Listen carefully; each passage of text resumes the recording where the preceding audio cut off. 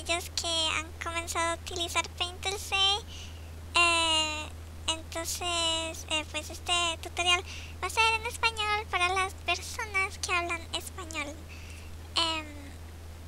Vamos a comenzar con las brochas, los borradores y todo esto. Bueno, los materiales de aquí. Entonces, bueno, estas herramientas estas herramientas son más para las personas que utilizan tabletas, porque si hacemos una comparación utilizando estas herramientas, bueno, voy a hacer un círculo con el mouse con estas herramientas y pues no me salió muy perfecto.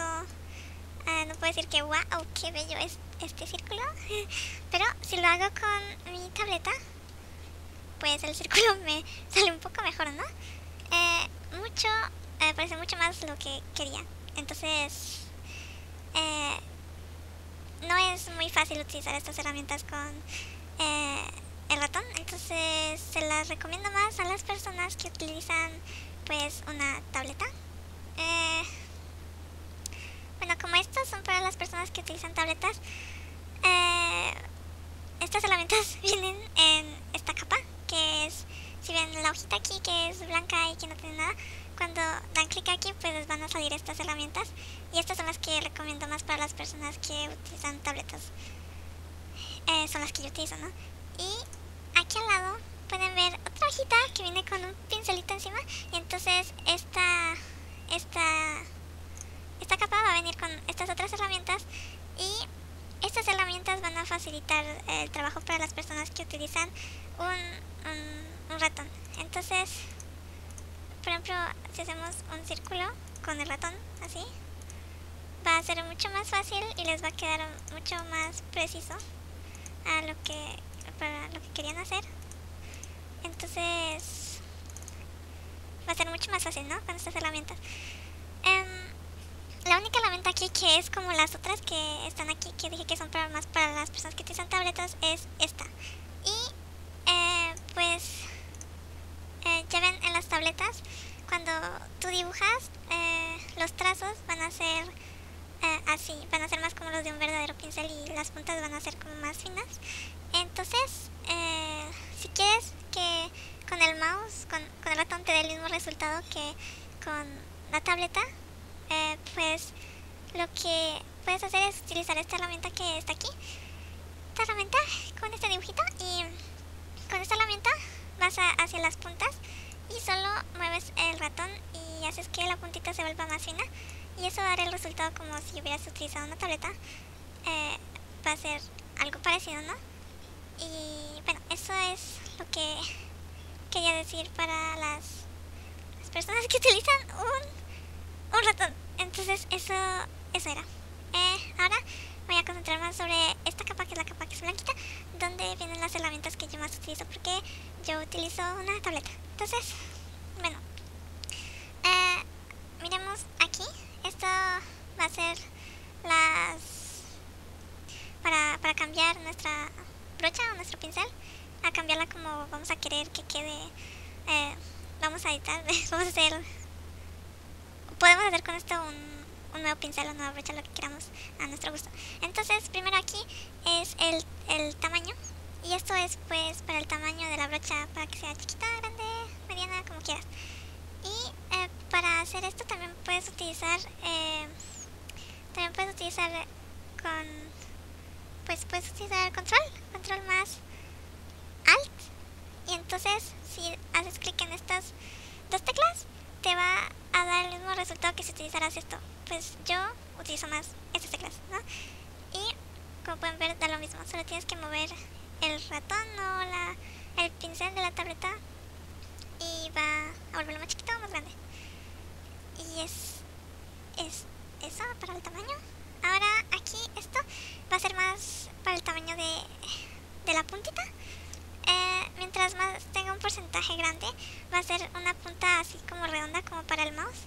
Y mientras más sea un porcentaje pues así como bajo, va a ser una puntita así toda fina, chiquita. Eso. La densidad en todo caso, aquí, densidad, en todo caso, esta función es para, por ejemplo, hago un trazo con este color y mientras más sea un porcentaje grande, más el color va a ser pues fuerte, va a tener más carga el color. O sea, por ejemplo, si bajo el color a un porcentaje más bajo, va a ser más claro, no va a tener no va a ser tan fuerte el color. Entonces esa es la diferencia. Y aquí esto es para mezclar dos colores, es el mezclado. Vamos a coger un color, vamos a coger este color y este color. no, este color no. Este color, bueno, este color. Y si quieres que estos dos colores se mezclen, los dos colores que hayas escogido, pues simplemente tiene que tener un porcentaje más alto. Aquí en mezclado tiene que tener un porcentaje más alto para que se puedan mezclar mucho mejor los colores. Mientras más sea un porcentaje alto, más bien se van a mezclar y pues vamos a obtener un color entre los dos, ¿no? Y bueno, da lo contrario si le pones un porcentaje más bajo, simplemente el color va a ser el mismo y no se va a mezclar con el otro color. Eso es lo que pasaría. Aquí es la dilución. La dilución es... un segundo. Así, bueno. Mientras sea un porcentaje más bajo, el color va a ser pues más fuerte, va a ser exactamente el mismo color, pero mientras pongas un porcentaje pues más alto, cerca de 100%, va a ser un color así más pálido, va a ser como si le hubieras echado un montón de agua. Entonces mientras más esté cerca de 100 es como si le hubieras echado más agua, y si lo pones totalmente en 100 simplemente no se va a ver nada. Entonces esa es la diferencia. Ahora pues estas son la mayoría de las configuraciones que yo utilizo. No utilizo mucho los ajustes avanzados, pero esta tampoco no la utilizo mucho. Pues hay algunas cosas que son diferentes en las brochas, pero la mayoría se parecen, ¿no? Y pues pueden mirar aquí, ensayar, pero la verdad es que yo utilizo más las brochas así normales, como las que les acabo de mostrar. Y eso, pues para la hairbrush esta, solo utilizo las de aquí arriba, así que esas son las configuraciones que utilizo. Ahora, esto, creo que,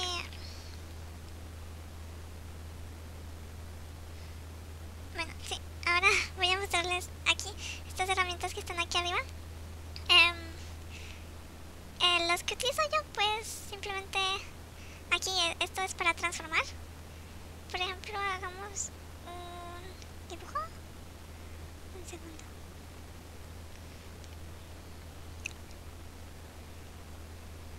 Ok, vamos. ¿Por qué no quiero? Bueno, entonces voy a hacer un dibujo. Va a ser cualquier cosita.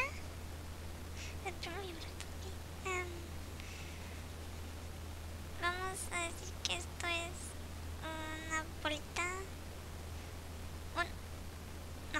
No sé qué es esto. No sé qué es. Bueno, entonces cuando utilizamos esta herramienta es para transformar el dibujo.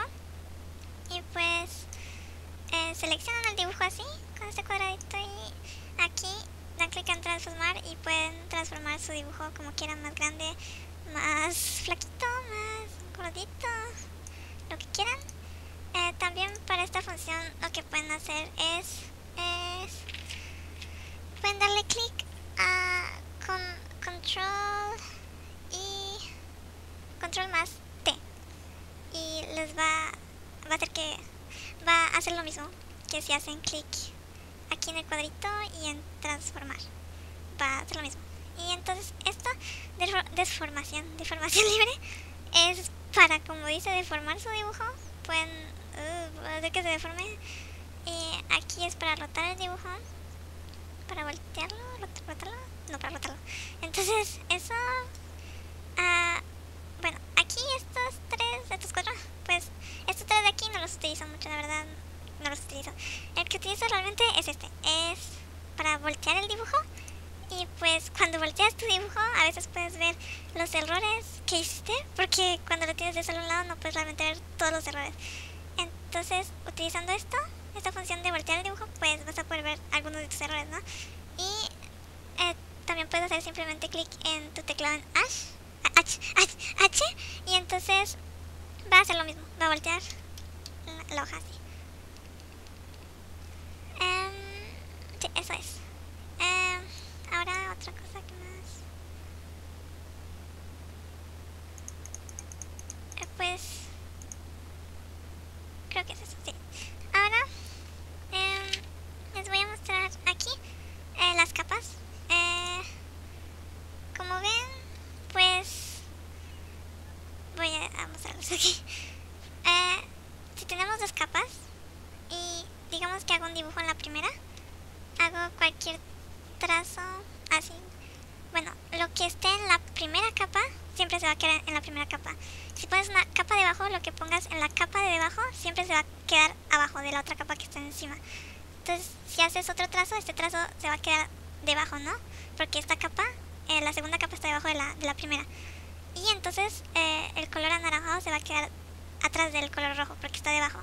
Pero si cambiamos las posiciones, por ejemplo, pongo el color anaranjado encima del color rojo de la capa 1, pues el color anaranjado va a estar encima. Ahora porque está en el primer arriba, ¿no? Y esto va a ser lo mismo cuando voy a poner más capas. Por ejemplo, si pongo una tercera capa, la pongo debajo del color rojo, pues esta capa también va a estar debajo, no solo debajo del color rojo, sino también debajo del color anaranjado. Así que va a estar totalmente debajo.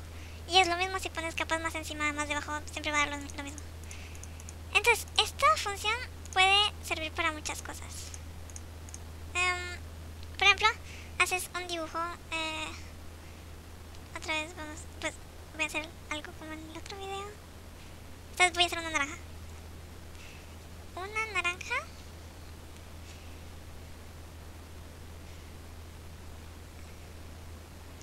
Bueno, y esto es una naranja, ¿ok? Ups. Es una naranja. Entonces, por ejemplo, si quieres hacer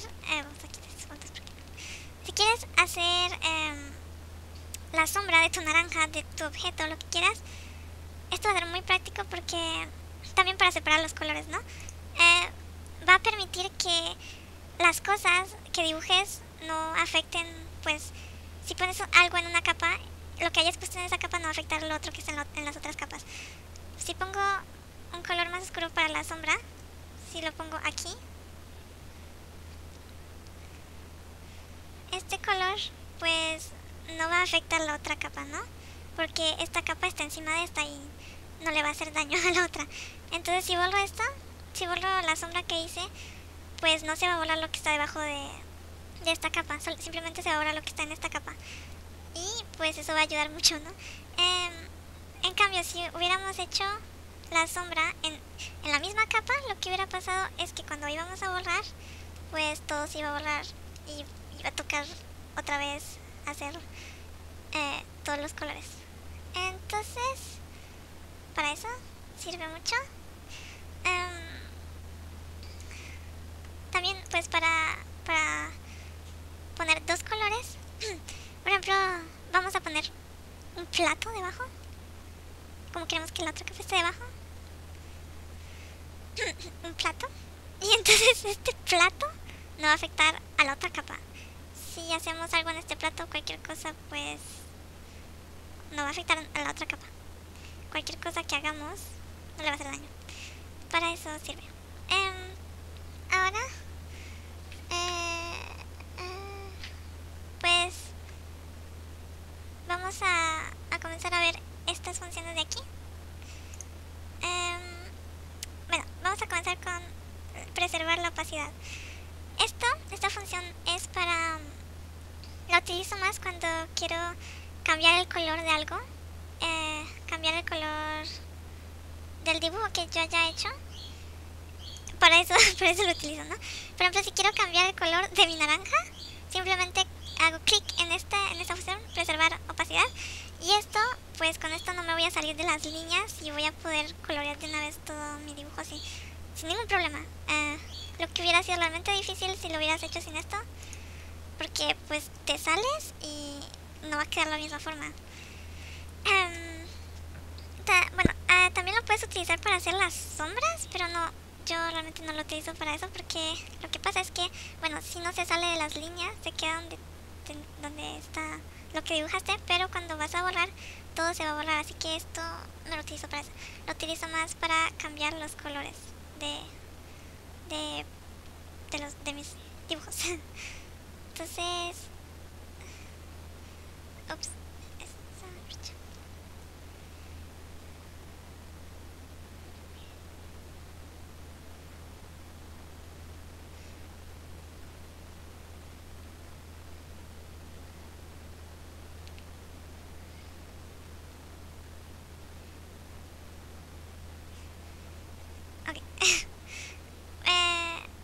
Si es para eso, ups, creo que mejor voy a poner esto en otra capa.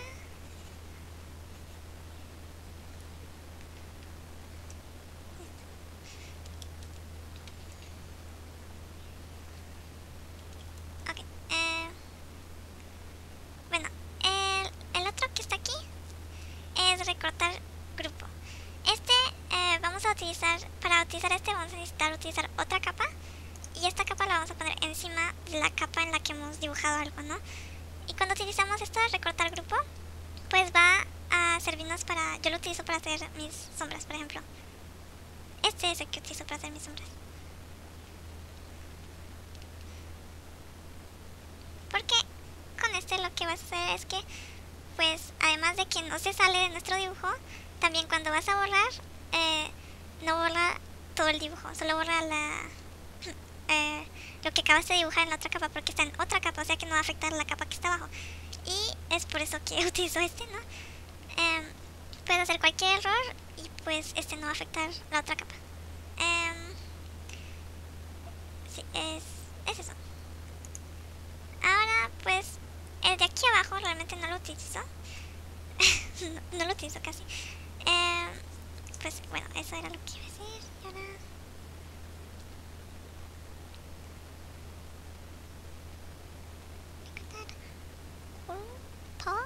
es para yo lo utilizo para las sombras y también las luces, también todo lo que quieran sin salirse y sin tener que borrar todo el dibujo, ¿no?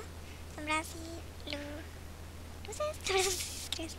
Entonces, eso. Ay, no puede ser. Okay.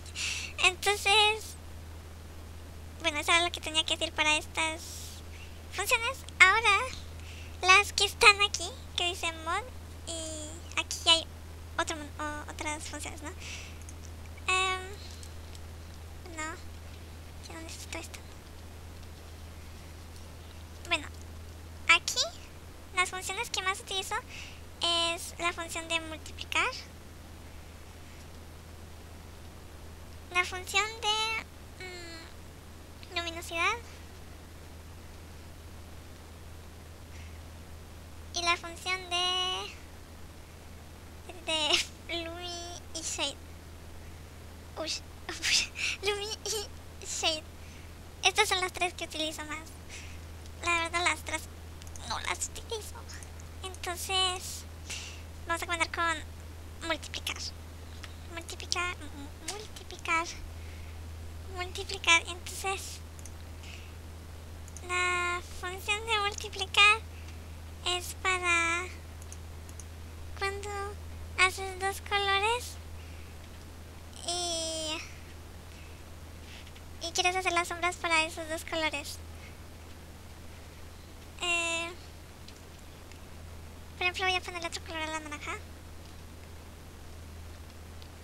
y voy a utilizar preservar opacidad para no salirme. Entonces aquí voy a tener dos colores y pues yo soy muy perezosa, así que no quiero hacer la sombra de los dos colores, porque también habría podido hacer recortar grupo y hacer una sombra aquí y otra sombra aquí, pero no quiero. Entonces utilizo multiplicar y también recortar grupo, porque eso va a hacer que no nos salgamos de las líneas. Y entonces vamos a tomar uno de los dos colores cualquiera y con esto podemos hacer la sombra para los dos. ¡Tarán! También pueden tomar el otro color, creo que sí se puede, y va a dar, aunque creo que le queda mejor el naranja, ¿no? Eso es lo que multiplicar lo utilizo cuando quiero hacer la sombra de dos colores. Sí, no, nunca lo he utilizado para tres, pero siempre lo utilizo para dos colores. Bueno, eso. Multiplicar. La función de multiplicar para hacer la sombra de dos colores. Perdón, tal vez no escribí bien en español. Entonces, para eso utilizo multiplicar. Ahora la función de luminosidad. Esta función la utilizo para hacer las luces. Entonces, por ejemplo, vamos a poner otra capa encima y otro recortar grupo para que no se salga de las líneas. Vamos a utilizar la luminosidad y con esto vamos a poder hacer la luz. Simplemente no tienen que cambiar el color, toman el color que ya está. Y pues en este caso no utilizamos un pincel, porque el pincel va a hacer demasiada luz, demasiado intenso. Entonces vamos a tomar esta, que es Hairbrush. Va a ser mucho más, no va a ser una grande cantidad de luz, porque aquí también bajan la densidad, ¿no? A cuanto quieran, si quieren un poco menos. Y pues va a ser así, va a darle una luz que no es tan fuerte, pero va a ser perfecta, ¿no? Y ahí le pueden poner también la sombra, pero la luminosidad la utilizo para poner luces. Ahora, así sí, la luminosidad.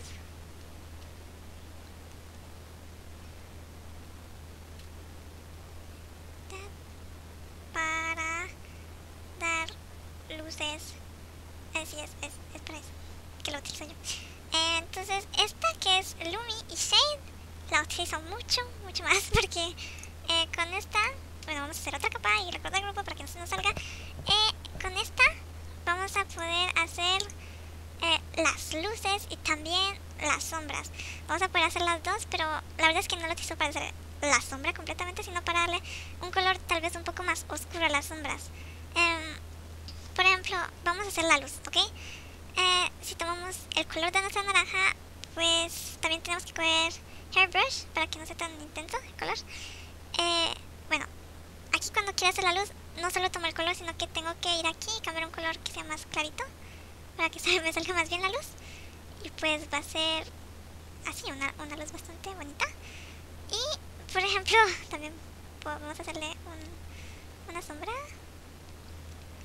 Por ejemplo, tienes una sombra, también la puedes volver más oscura, ponerle un tono más oscuro. Y en este caso, pues puedes tomar el color directamente, pero mientras más lo pongas oscuro, pues va a ser más como una sombra. Si lo pones más claro, va a ser más como para iluminar, ¿no? Y perdón. Es para eso que utilizo el Lumi Shade. Me permite hacer dos cosas.